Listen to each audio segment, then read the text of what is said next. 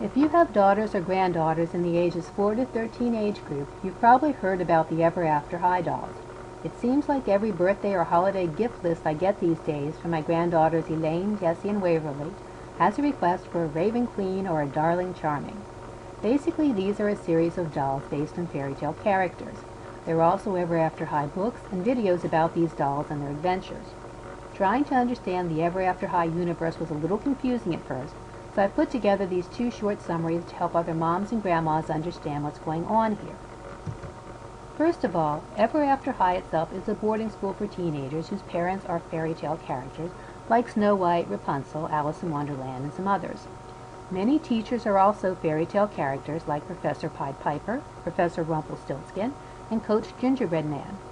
The school's headmaster is Milton Grimm, named after Grimm's fairy tales.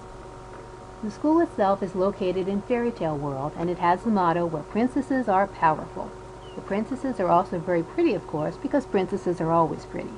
Or at least that's what my granddaughters tell me.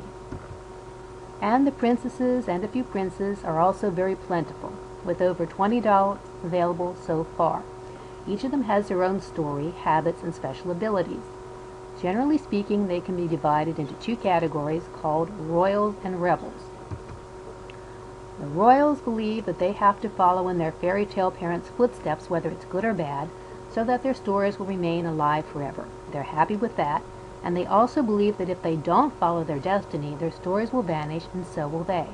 That puts them in agreement with the headmaster, Milton Grimm. The Rebels, on the other hand, want to choose their own destiny, regardless of who or what their parents are, or what the consequences will be. If that means that they and everyone in Fairy Tale World disappears, then so be it. And that's the main conflict between the 2 groups. So who are the Royals? The main Royal is Apple White. As you might expect, she's Snow White's daughter, and she's hoping for a happy ever after life. Pretty and popular, she's a natural leader. Also in the royal clique are Alice in Wonderland's son, Alistair Wonderland, Cinderella's daughter, Ashlyn Ella, Goldilocks' daughter, Blondilocks, and Sleeping Beauty's daughter, Briar Beauty. Not all of the royals have such well-known parents. There's also Bunny Blank, the daughter of Alice in Wonderland's White Rabbit, and Duchess Swan is the daughter of Swan Lake's Swan Queen. Fayebelle Thorne's mother is the Dark Fairy from Sleeping Beauty. Rounding out the current set of royals are Rapunzel's daughter, Holly O'Hare, the Queen of Hearts' daughter, Lizzie Hearts, and King Charming's son, Dexter Charming. And now for the Rebels.